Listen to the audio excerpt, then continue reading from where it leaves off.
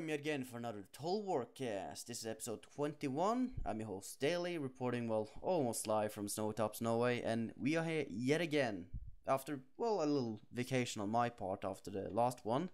There's a good reason for that, but I'll get into that after I introduced our guest today, which is Legio.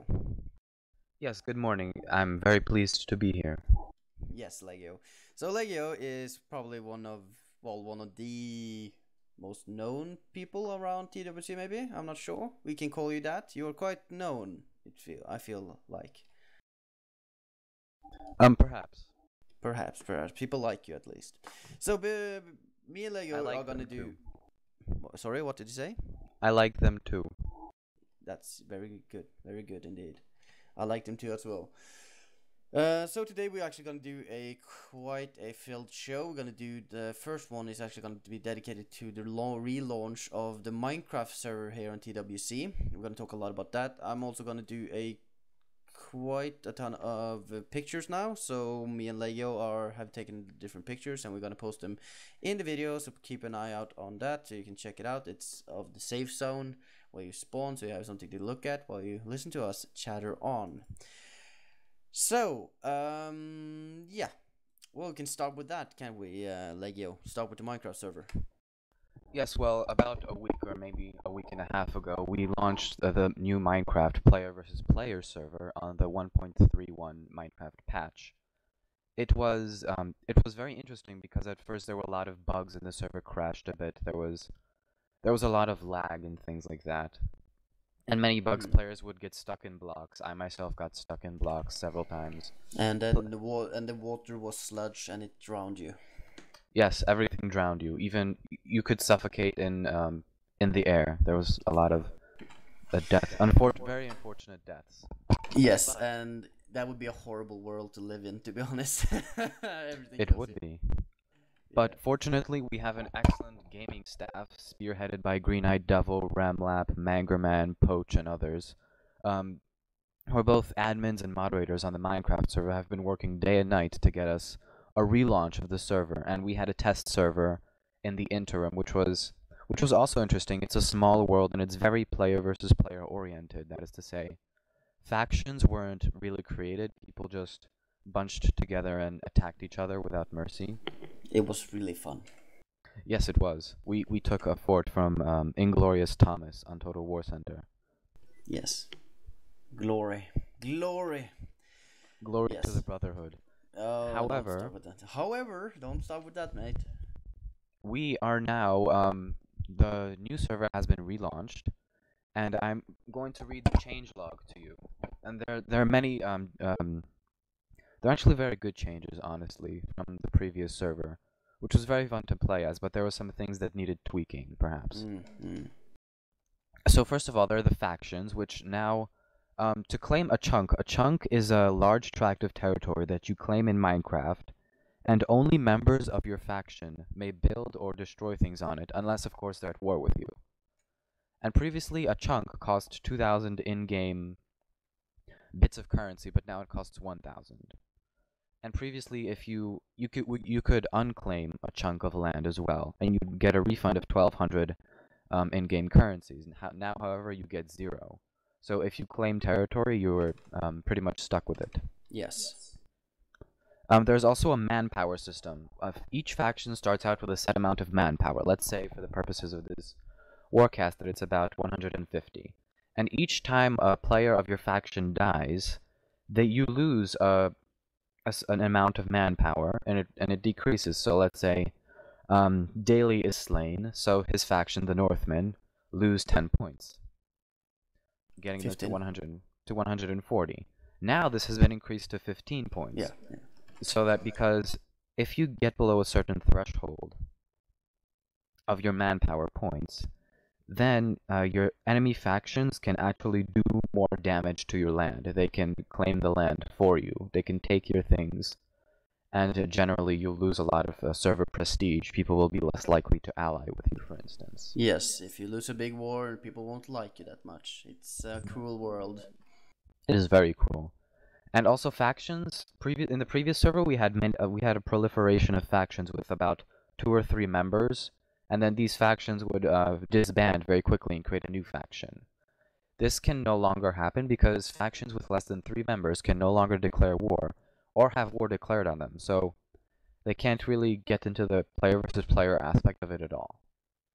Which kind of defeats the purpose since it is a player versus player server. Exactly. Also, chunks of land can no longer be unclaimed during war. Unclaiming a chunk during war was an exploit, and it's been dealt with appropriately. Well, want me to take lead now, or we want to keep on going? You can take the next bit. Okay, so shops. There is a economy system, which you talked about, that the chunk claims cost 1,000. There is a dollar system for the economy system, and basically you get money from mining in mines. For example, you mine a stone, you get a set amount of dollars for it, and if you mine a diamond, you get a set amount of more money based on how rare that item is. For example, diamond you get a lot from than stone. You can actually set up shops in this world for trading. For example, that you have harvested a lot of bricks, which is of course a commodity for building in Minecraft, and you can sell that for money, which allows you to either claim more land or, for example, buy something else, for example diamond, if you're not a very heavy miner.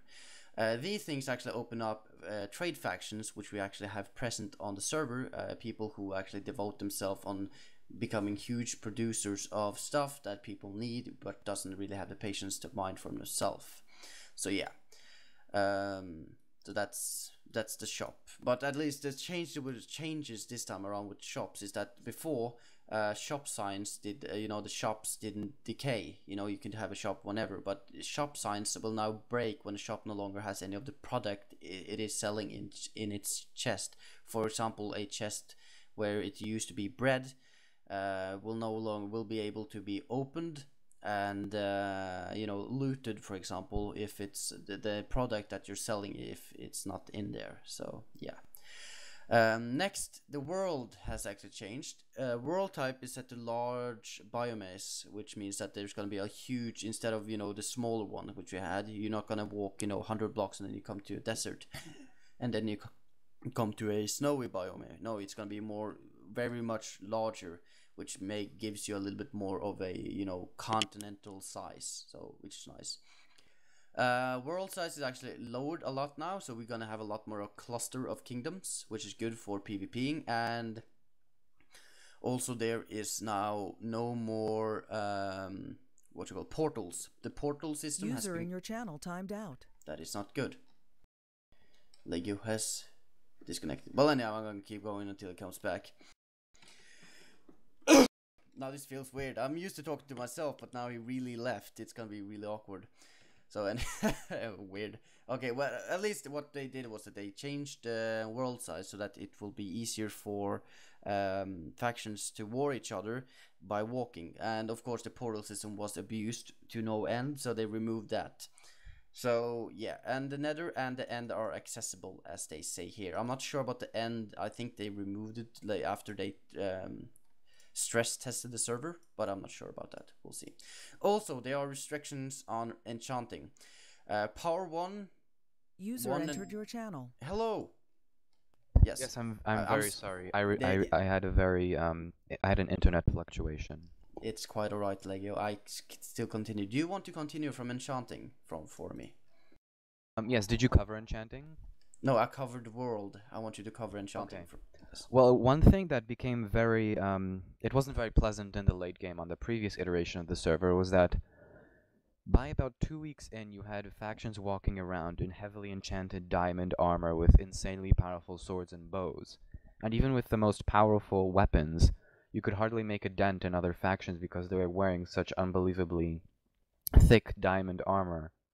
And so, eventually, many enchantments were banned because they were overpowered, and battles would last well over 15 minutes. You'd just be clicking at each other randomly, and nothing would happen. So now, however, they have allowed some enchantments, which are including on bows, power 1 or 2. This gives a slight knockback. Blast protection, feather falling, respiration, and aqua affinity on armor, Blast protection protects you from TNT blasts, creeper explosions, feather falling, so that you don't, if you fall, for instance, as I did earlier today, you won't take as much damage as you would have. Respiration lets you run faster, and Aqua Affinity lets you travel through the water more quickly. On swords, you have Smite, which adds a small damage counter to your swords. Bane of Arthropods allows you to do more damage to spiders, which are very annoying. I dislike spiders the most. Yes. And Looting, which I think gives you a slightly greater chance of obtaining better gear. No, it's I think it's that they drop more, I think, maybe. Yes, creatures that you kill, not other players. Drop more, yeah. Of course, if you kill a player, he drops everything, so. Mm-hmm. Yeah, and fortune has been restricted. Mm-hmm, yes. What was fortune again? Was it that you got like 3 diamonds out of 1 ore? Pretty much. You had more chances of encountering rare ores. Okay, so yeah. Yeah, and I think that Smite is against zombies and skeletons, wasn't it? On swords? Yes. Yes, okay. Well, alchemy. Okay, so alchemy is, fire protection, all varieties are allowed, all other potions are restricted. Easy as that, and that's the changelog, basically. Apart from several joke changes which have been included for the benefit of the community. Yes, which is, you have to know, like Benz, you have to know who Benz is, and then you have to know what the Brotherhood is, and then you have to know that the moderator and admins have a spawn rate of diamonds. They had a 17 per hour, but now it's 9 per hour, so that's good to know. I will leave a lot of links. There will also, like I said, there's gonna be pictures I'm gonna also render it in HD, so you can watch it at that. It's gonna be awesome. Check it out. That's a safe zone pictures and all that. Also gonna add a lot of links. So how to join? There's gonna be how you join the server is quite easy. All you have to do is be a member of the forums, and then you have to write in this thread, which I'm gonna post directly in the description and on the official Total Warcast thread inside on the TW Center. So it's basically you just write your Minecraft name in there, and you'll get whitelisted as soon as possible, which is quite quick. Also, I'm gonna link to a lot of relevant wiki pages, and like for the server rules, server guide, server plugins, and the kingdoms list, because we have a lot of special kingdoms, and you have to find your niche and the people you like. So yeah, that's actually it for Minecraft. Is there anything more you want to add, Legio? Yes, if you intend to join the Minecraft forums, then be warned that cheating is not tolerated. Yeah, and terms of service do exist. It's the same rules as on the server as on the Minecraft servers. You don't insult people, you don't act bad. Of course, we have fine trolling, subtle trolling. We what you call it? We don't offend people, but we spite people. I think that's a good word, isn't it? I believe so, yes. Spite people, yes. So just be careful that this is indeed there are restrictions on the server that might not be what you used to, but that actually improves the community server a lot, so trust me in that. But is there anything more, Legio? No, I think that's all. I hope everyone who is listening will enjoy the server and join it soon. Yes, join us for glory. Death. Yes. Next one, we're gonna actually move into the news bucket, which is actually, the segment for news. So, Legio, you're actually gonna kick it off, since you are quite, excited for War of the Roses. Yes, I am. I'm actually very excited about the War of the Roses because the period in time has always been very fascinating to me. It's the period of intermittent warfare between 1455 and 1485. It started after England had been thrown into relative, I wouldn't say chaos, because there wasn't really anything unfortunate happening on English soil as a result of the 100 Years' War and its loss. It was mainly France's loss there. However, because England was because of France's victory in the in the Hundred Years' War, there was some discontent among the nobles and perhaps even among the people in the newly emergent merchant class. And in 1450 there was a revolt in London itself, actually in Kent, forgive me. There was a revolt in Kent and royal officials were killed. There was also some sporadic violence in London. And Henry VI, the king, he was completely, I wouldn't say completely inept, but he was a bit inept as an administrator. He perhaps would have been a better king in a different age. And of course you had all the great battles such as Barnet, St. Albans, and culminating in...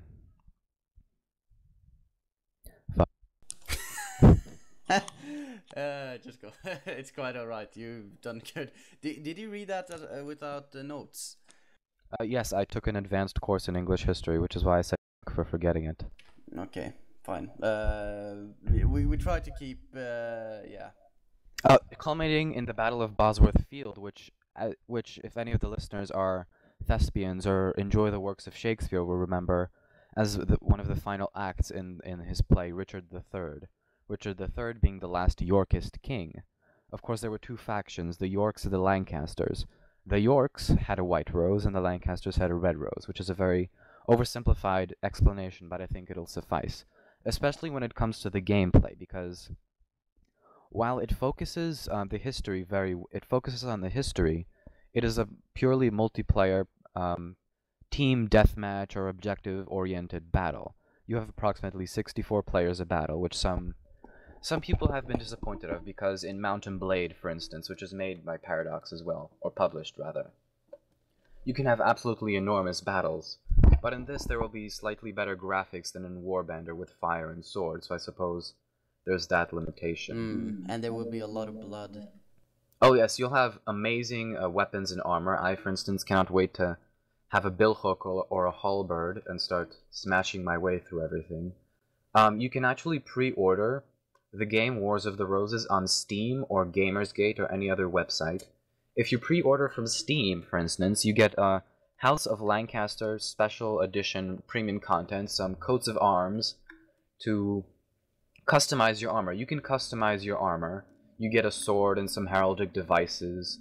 If you pre-order from anywhere else, however, I think you'll get the House of York edition, which is pretty much the same, but the coats of arms given to you are from the House of York. That is to say, Richard's side. Yeah, so it's not, you don't get any content from the game, which is relevant. It's just pimping out your guy, basically.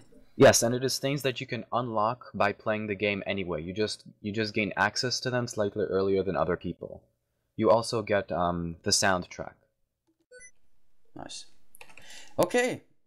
Very good. Very good. Yeah, I'm actually looking forward to this because I love, Mountain Blade Warband is one of my most played games ever. I still play Napoleonic Wars every week, keeping it up. Even though I'm getting a little bit tired of it, but it's still a lot of fun. So I hope that War of the Roses will bring something of the same back. So yeah, is there anything more you want to add with it? No, not really. Okay, fine. Very good, very good. I'm quite impressed, Gee, yeah, that's a lot of stuff.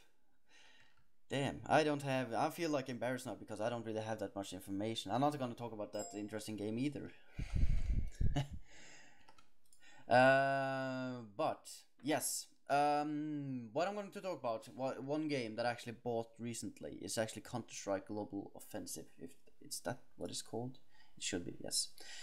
Yes, Global Offensive. The new Counter-Strike game is out, and for you who haven't played it or doesn't know about it, it's actually the new iteration of the Counter-Strike series, the old one from you had you had Counter-Strike, which came out around with Half-Life, and it was just like an experiment and actually turned out a huge success, and it's still played to this day as in esports and stuff like that, and I even play it sometimes. So it's quite a lot of fun. So recently they actually released the newest one was Counter-Strike Global Offensive, which is coming out for console, it's coming out for Windows, and it's coming out for Mac, I think. And they're trying to really reach out, and you get that feeling though that it's a little bit consolified, but still you still get a good feeling on PC. and they added just about the right stuff so that it doesn't feel bad at all. It actually feels quite good. So that's a good feeling. So I probably might actually get into the the clan matches and all that again, because I was heavy on that when I was a little bit younger. Rushing and throwing flashbangs and blowing people's head off. It's always fun. Always fun. I hear that the terrorists have an interesting new form of clothing themselves. Yeah, like I said to you on Steam yesterday, said they look like skater punks. So it's I'm not sure I like it. I can't even tell the difference between the terrorists and the counter-terrorists at this point. But it's some of the and you can't even choose your type. It seems you just are picked with one. So you have like suddenly 15 clones of the same IGNS or SAS guy. So it's kind of stupid. I really like the idea that you could actually pick your own. Of 5 people, you can actually pick your own guy. I always went with Elite for the terrorists. I'm already missing that guy with the green jacket and glasses. But yeah, nostalgia. It's always good. Oh, actually, as a matter of fact, I just opened my Steam page, and as a benefit of pre-ordering Wars of the Roses, I now have access to the beta, which is which I am very pleased. With the global offensive. You got the War of the Roses beta. Yes. Congrats, mate. Congrats. Yeah, actually, I got access to Counter-Strike Global Offensive beta. Actually, when I pre-ordered, so it's actually nice to play the game before. But of course, there was no difference between the beta and the launch because it was a couple of days before. But yeah, it's always nice to get that little extra. But at least the full game is released on October 2nd, if I remember correctly. So this is over a month. Yeah, well, that's good. You can give feedback to the publishers or developers what they should do different if they do something wrong. Yes. Yes. And you, with the history, you should really, because the games are not usually historically accurate, so you could really burn them on that. I intend to. Yeah. Okay, so yeah, next up is Battlefield 3 Armored Combat. It's actually coming out soon, so basically the new DLC for, I can't really believe I'm saying this, but DLC for Battlefield 3 is coming out. It's gonna be very focused on different kind of vehicles. There's gonna be a lot of tanks, big, massive maps, which is, what Battlefield 3 is about. And we're gonna have a lot of choppers as well, and god damn it, I hate choppers. Ugh. Do you play Battlefield 3, Legio? I haven't played any of the Battlefield games, really. Okay, what first-person shooters do you play? I don't play any. I know. Okay, I'm not judging you. Well, what do you play? Strategy? I mainly play role-playing games, perhaps, and yes, role-playing games like Fallout, Oblivion, Mass Effect, things like that. Okay, well, I'm not gonna judge you. I like FPSs because they're like easy fun. You just go in and then you blow people up, basically, and that's it. There's nothing else. But yeah. But at least DLC Armored Combat coming out soon. Keep if you're interested in it. And also, yeah, we can also talk about that. The Battlefield 3 official TWC clan is a go. At least for PC, and it's for everything. It's for PlayStation 3, Xbox 360, and PC. Get in there, join up, and get to start talk to people. We can actually get some, games up and running, which would be awesome. I'm gonna leave a link, of course, to that as well in the in the thread and in the description. So keep a lookout for that. Also, next up on the line, 2 seconds, let's see. Sorry, I was losing a little bit mic control there. Okay, so I got a little trailer for all of you, which is Splendid Prohibition, Omerta, City of Gangsters. Basically, this game is like Gangsters 1 and 2. I don't know if have you played them, Gunny? Legio? No. You have not. Okay, basically it's like a overview map, and you are a gangster, which is setting up, different moonshining business and racketeering, and you have a set goal for eliminating, you know, the gangsters in the town, or, you know, saving that person or whatever. It's very fun, and it seems that there's something similar coming out now. It's already had a trailer, so that's nice. And I'm gonna post a link in there, so check it out. It doesn't have that good of a graphics, but it seems if they make the gameplay, you know, good enough as they did with Gangsters, it would be awesome if it would be something similar, because I love those games. So yeah, next up, PC Gamer has released some Dishonored screenshots, you know, so shows off some nice swords, gun, and, you know, masks, which are quite cool. I'm gonna post them in, you know, in the video, as well as in the description and thread, so you can, you know, click on the video right now and check it out. It's actually looking quite cool. I love, you know, the detail that some of it, even though the graphics, you know, aren't up tier, they really made, you know, the whole feeling of the game, you know, the whole foundation of it really cool, and I'm really looking forward to the game. So am I. Yeah, you're gonna get it, maybe? Perhaps if I can find the money for it, yes. Sell your body. No. No, okay, fine. Well, then I can't help you. That's my best advice. So yeah, so that's looking good. So yes, let's see. Yes, and also I'm gonna post a little link to a nice article on Rock Paper Shotgun, going through the several bits of game, and, you know, the author ponders some things, and he also throws some sentences around with the co-lead Raf Colantonio, and they have a nice conversation, and you get, you know, some vibe of the game and what they actually had as a what they wanted with the game and all that. So check it out, read up on it if you're interested in Dishonored. I am certainly, and I enjoyed the article immensely. So yeah, but Legio, we are actually gonna move into another news now, which is you know, kind of funny, and at the same time a little bit rage worthy. So do you want to kick it off? Yes, according to a figure which publisher and game company Ubisoft seemingly pulled out of the limitless cavities of its anus, that 95% of video games are pirated, which I don't exactly know where to begin with this. I don't even know where they got the numbers, and they don't.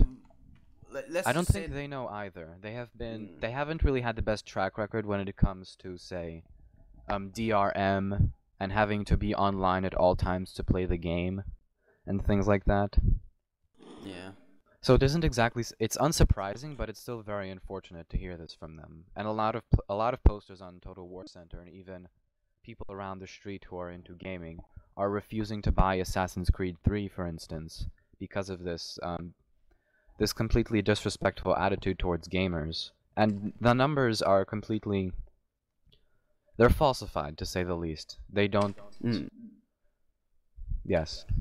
Well, we can't say that, okay, that's just silly, because you have a set of percentage of people buying a game, and you can say that, okay, fine, you have a certain amount of people that will always, you know, pirate no matter what. They are pirates no matter what. They will do not pay for the video game. But then you have the guys, you know, people who doesn't pirate, you know, they don't really have the know-how, they don't really, you know, they don't really know about it that much. It's not in their culture, for example. And they, you know, they don't. That's the large of the, you know, market does that. I think it's a large portion now that actually do pirate, but I think they're still like they're far from outweighing the market that's actually buying it. So I think it's kind of silly actually saying something like that. 95% of people pirate their games, and the worst thing that they don't have any, you know, any sources. They don't have any information about it. They just pull this out of their magic hat.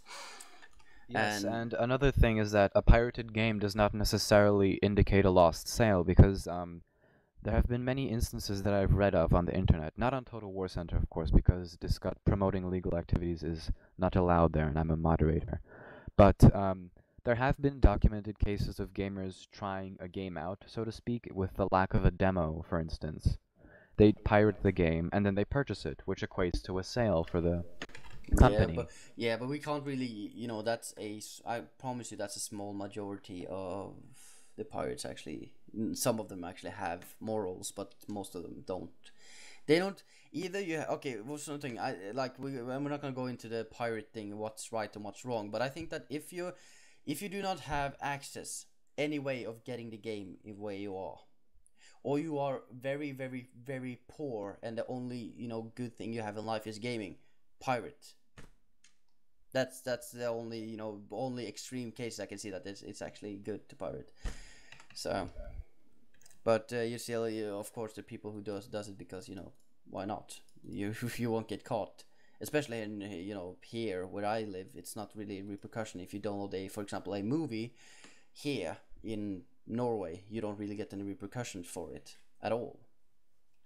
Well, So, while Ubisoft may have a slight point, I think their numbers are very exaggerated. For instance, I recently read an article in which it was completely sourced by GOG.com, which you may recognize as involved with The Witcher 2: Assassins of Kings, an overall excellent game, and is one of the most pirated games of all time, actually.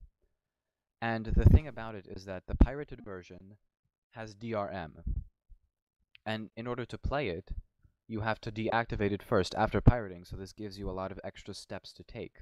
However, there is a purchasable version without DRM. And even if you purchase the game once, you get a free copy without DRM, so you pretty much get 2 games for the price of 1. And it's interesting because, well, it shows that sometimes pirates will take the hard way to play a game because it means pirating. And while yes, I don't think it's as big of a deal as Ubisoft says. no, But it's sometimes still, yeah. there are people who will pirate just out of they don't wish to buy the game, or they wish to spend their money on something else, which is I suppose you could say that it's wrong with great facility, but Ubisoft has taken a very extreme stance. Yeah, and also, you can't really, because there's people that had no intentions of buying The Witcher 2 at all, and they pirated because, well, I'm not gonna, use 60 American dollars or, 500, 600 Norwegian kroners to buy a game which I don't really have any interest in. I'm just gonna download it. I'm bored. If I want to play something. And of course that you can come into, but of course that's it comes into the faction. It is stealing, so to say, even though it's not physical copies or whatever, but it's still stealing in the sense. So yeah, but at least we actually the first time we actually talked about pirating on this show, but we're not gonna go into that today. We can do that in a forum frenzy some other time. So we actually want to get done today. Do you know how long we've been talking, Legio? No. You do not know how long. Okay, well, let's keep on going. Do you want to talk a little bit about the Mass Effect 3 DLC? Yes, well, I'm an avid Mass Effect fan in general. I've been playing the series for years, and I've replayed all of the single-player games far more than I should. And Mass Effect 3, the latest iteration of the series and the closing of Commander Shepard's story, there's a lot of multiplayer DLC which is for free, completely free of charge, and they release this every so often. And there was also the extended cut, which let's say it made certain emendations to the ending, which a lot of fans, perhaps including myself, thought was slightly lackluster. And I think they did a good job with the extended cut. However, this Tuesday, on August 28th in North America, and the 29th, Wednesday in Europe, certain parts of Europe, that is, we're receiving a new single-player DLC in which, titled Leviathan. If you're into Mass Effect lore, then you'll remember from Mass Effect 1, there was the Leviathan of Dis, which is a large ship which the Batarians found in their space, and it disappeared. Rumor has it that it's a Reaper. Now Commander Shepard is tasked to find Leviathan, whatever it is, rescue a few people along the way, gain more insight along the Reapers, and all that wonderful stuff. It will be 800 Microsoft points. Damn. Okay, so you actually gonna get it? Yes, I already have Microsoft points saved up on my Origin account so that I can get it on Tuesday. Unfortunately, I don't think I'll be able to play it much because Wednesday is when the university year starts for me.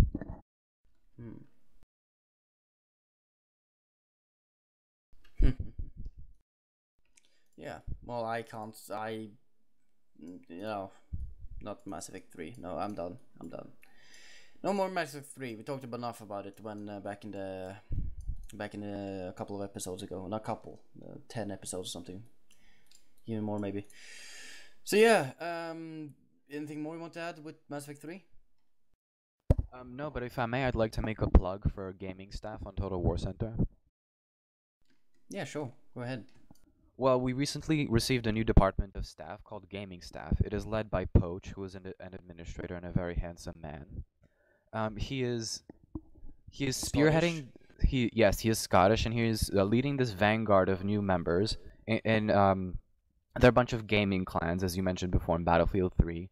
There's World of Tanks, Arma 2. There will be one for Arma 3, and there will be a lot of official Total War Center clan games, matches. It's mainly player versus player, so that is to say we have an official clan with people who put TWC in front of their name, and that they represent the forums in their online gaming.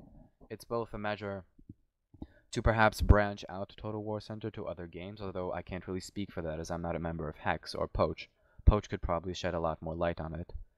And it's also to increase members', well, fun. Yes. Yeah. Well, yeah, actually, I'm not part of gaming stuff yet, but I'm actually trying to sneak my way in. I have to find for something useful for me to do. So actually, yeah, it's quite good. It's actually one of the, isn't it very new? It's like, how old is it now? It's a couple of weeks. Well, it's been under discussion for a sizable amount of time, although not as long as one might think, perhaps. But it has been in official existence for about 2 or 3 weeks when when gaming staff actually received a new name color, light green, and an official badge to differentiate themselves, because they are actual members of staff now. They're a new department. Encroaching on our territory. Yeah. Yes. Indeed. Okay. Very good. Very good. Actually, I'm not gonna talk about the next news, to be honest. It's too down. It's just about depression and people losing their jobs. Actually, no, we're not gonna talk about that. So I'm gonna say it's quits for today. Okay, let's record a goodbye. We record? We are recording. Yes, a special goodbye. What did you have in mind? This is Daily. It has been a pleasure. Things like that. Okay. Well, everyone, it has certainly been a pleasure, as Legio just said. Sorry about the late Warcast. We actually did one with video, which Remlap recorded on the eve of the first launch of the official, T2C Minecraft server, but sadly it did not work, and so me and Legio had to do a kind of rush Warcast now. Well, I wouldn't call it rush, but we had to do it today. Hasty, thank you, hasty. He's my dictionary. Legio is my dictionary, which is good. I need a dictionary. Anyhow, I want to really thank you, Legio, for coming on. It's been real nice that you took out of your morning actually to spend with me. I'm going off now to make dinner. I hope you enjoyed yourself. Yes, goodbye, listeners. Yes. And stay safe and stay sane, somewhat, at least. Well, most of you are insane, but like me, yeah. Goodbye.